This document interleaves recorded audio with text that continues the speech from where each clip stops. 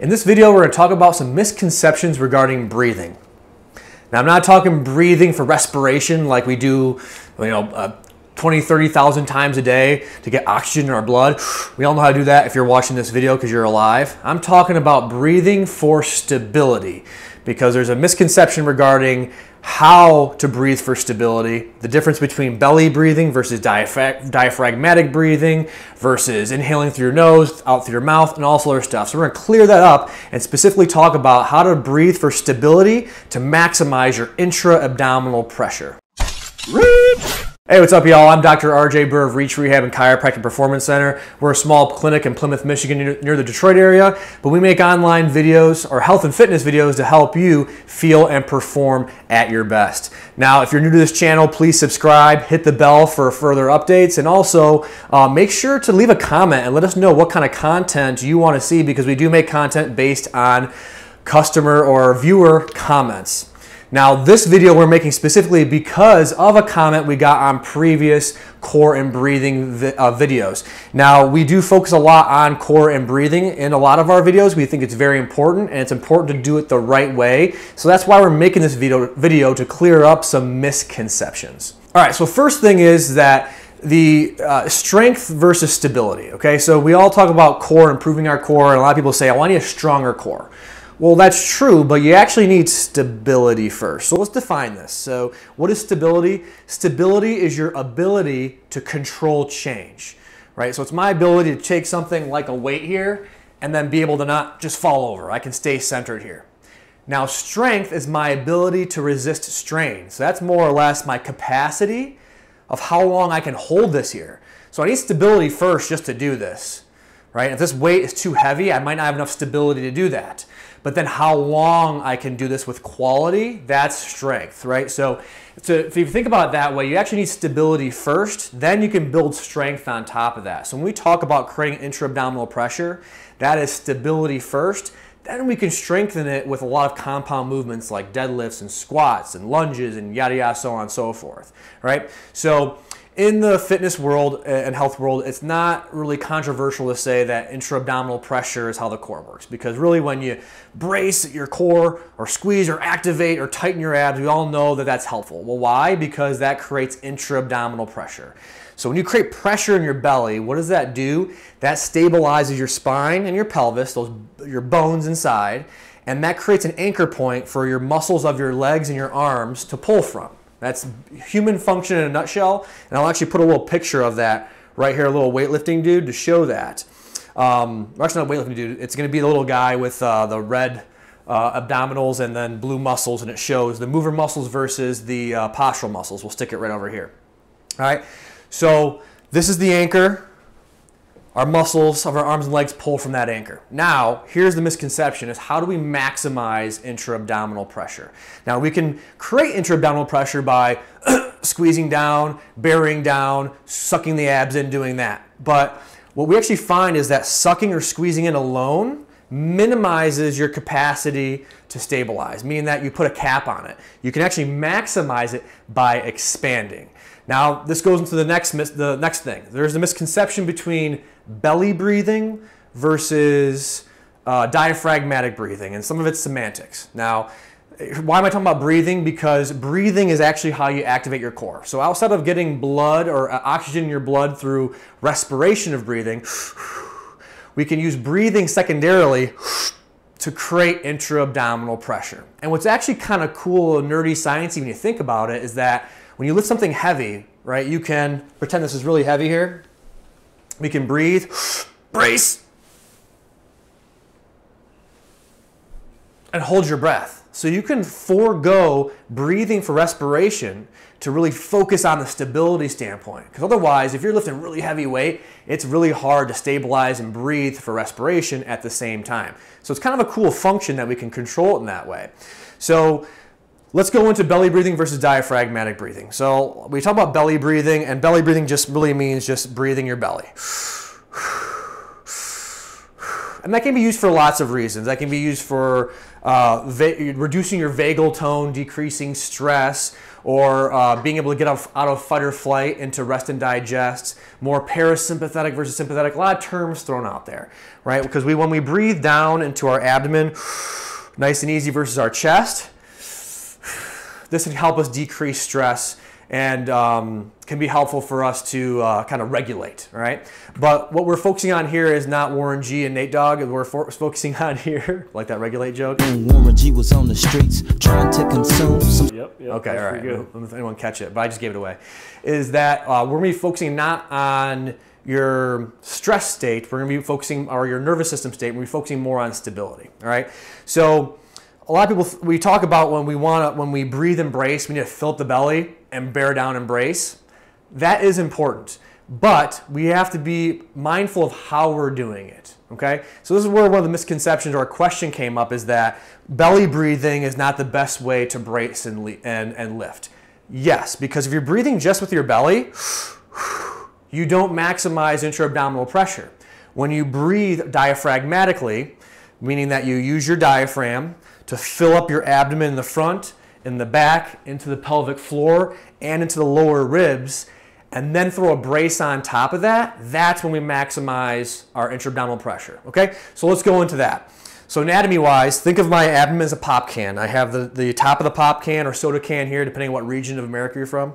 And then you have the bottom of the pop can, the pelvic floor, and then you have the wall of the pop can around here, which is our abs, obliques, transverse abdominis, back muscles. It's a combination of all these muscles creating that pop can. Now think of a pop can when it's filled with pressure, right? Rigid, okay? But when you crack the top and let that pressure go, you can crush it. So what we're trying to do is inflate, pressurize that pop can with our breath, and then on top of that, we can bear down and brace, which stiffens the wall of that pop can, increasing pressure even more. And I'm not going to go into this on here, but that's how a weightlifting belt works, because when you have a weightlifting belt on, that creates even more pressure you push against, and that thickens your pop can wall, so to say, okay? All right, so that's the anatomy. When we breathe, when we breathe in, our diaphragm should drop down here, and when it drops down, our belly expands, our pelvic floor should expand, and the back of our back should expand, our posterior abdominal wall through here on either side of the spine. We should get 360 degrees of expansion and below, but it's easier said than done. So ideally, when we diaphragmatically breathe, not belly breathe, we're getting everything to create pressure. And so when your diaphragm drops, it creates space or negative pressure in your lungs where you can get air in your lungs, right? So when that diaphragm drops down, but you also sequentially create pressure in your abdomen. So the misconception is that when your diaphragm contracts and you breathe in, is that it goes up. It doesn't. It drops down to create space for the air in your lungs. But you can, yes, breathe up into your chest. It's possible. But the problem with that, it's a very stressful pattern, but it completely, not negates, but minimizes your ability to create pressure here. Okay, so first step is one, we have to be able to belly breathe. We do. We have to be able to separate this versus this, which we have a video on, and we'll put that in here. For further concepts on the anatomy and the science of creating this pressure in the pop can, again, we can put that video. Is it up here or is it up here? That way. On this side? Yep. We'll put that one up here now so you can look more into the science of it. So speaking of the science of it, rather than just trusting me that, hey, when you breathe here it works, let's just look at it from a objective standpoint. So we have a tool using a Core 360 belt and a pressure sensor. We can see this in real time, so that way we know how we're maximizing our intra-abdominal pressure. All right, here we are. I got the Core 360 belt on. All this is not a weightlifting belt. It's a cueing belt, or a awareness belt, I should say. So it is fabric with two half domes or half globes, half spheres. There you go. Half spheres in the front and two half spheres in the back. All this does, it's a tactile cue. What does that mean? It helps me feel that I'm expanding into the belt. So this alone is great because you can feel when you breathe into the belt where you're breathing into. And you can feel if you're just belly breathing here in the front versus totally diaphragmatic breathing 360 degrees through the entire belt, right? It's an important piece there. And you can feel that because you can breathe just through the belly and not in the back, which I'm gonna show you now by using our pressure sensor, which I'm gonna throw right here on my right-hand side, the left side of the screen, so you can see this in real time. It's recording on the iPad right now. All right, so I'm looking at the graph right now. And as you can see here, as I'm talking, you can see a little bit of ups and downs going on. So I'm gonna go ahead and suck in my abs, and you're gonna see that the graph drop. Ready? Right? Why is that? Because there's less pressure against the pressure sensor. Now, where's this pressure sensor? I think it's on my right-hand side. So see how I'm hitting it right now? You see it wobbling? That is directly sensing how much pressure my abdominal wall is making, okay? All right, so now, let's get reset here. What I'm gonna do first, I'm gonna squeeze my abs to show you when you squeeze your abs, you do create pressure. Ready? And relax. I'm gonna squeeze and relax, okay? So I'm creating pressure there. You can see it's dropping down a little bit. I'm losing it. Next, I'm gonna breathe into my belly. I'm gonna belly breathe. Ready?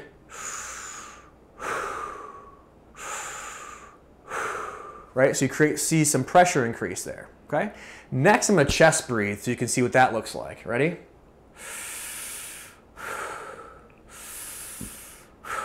Why is that drop happening? Because I'm sucking in here in order to raise my chest up. So I'll turn this way so you can see it too. So I'm gonna first belly breathe. Chest breathe. Now I'm gonna diaphragmatically breathe. I'm gonna fill out this belt 360 degrees. Watch this, ready? What do you see there? Hell of a lot more intra-abdominal pressure, right? So ready? Here's belly breathe, just the front. Lift arms up when you do it. Ready? My belly's moving, a little pressure back there, but ready? That is my back expanding. Huge difference regarding not just semantics, but belly breathing versus 360-degree diaphragmatic breathing, completely different regarding spinal stability. Why is that? Because you have to fill out 360 degrees to create maximal intra-abdominal pressure. The more intra-abdominal pressure you have, the more stability you have in your center here, which means this is a stronger anchor point for your arms and legs to pull from. What does that mean? That means more power, less risk of injury. And this is a special sauce when it comes to lifting or any athletic activities, okay? So now let's take this graph to the next level. So now that you saw the difference there, now we're gonna add the brace to it. So when we can fully diaphragmatically breathe and brace, that's when we get ultra, mega, super intra-abdominal pressure, which that's what you wanna use for specifically heavy lifting. Now we're not gonna go into heavy lifting to this video. If this is enough of a hit where we get some comments that say you like this, you wanna know more, we'll do a full video on that. For this purpose, I'm just showing you how I can maximize my intra-abdominal pressure, which I use for all my lifting activities. All right, so we're gonna go back to the graph here. Okay, still working, okay. All right, ready? So I'm gonna first do my belly breath. Right, next is gonna be my diaphragmatic breath. And then next is gonna be my breath and brace, ready?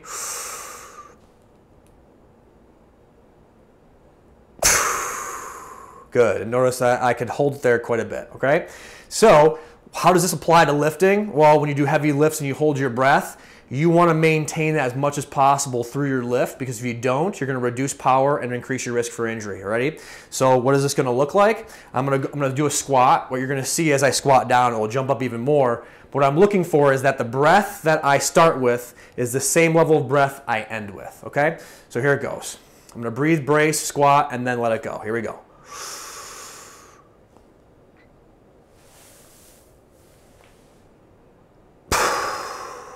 Good. I'm going to stop this here.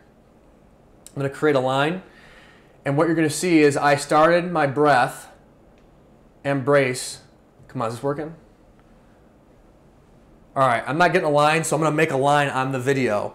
I get a breath and brace and hold. You can see some of the fluttering with my squat. And then as I let go, it's a little bit lower than where I started. So I lost some pressure. But ideally, what we can do is use this as a way to measure, are we able not only to create this pressure, but can we maintain it through a lift, right?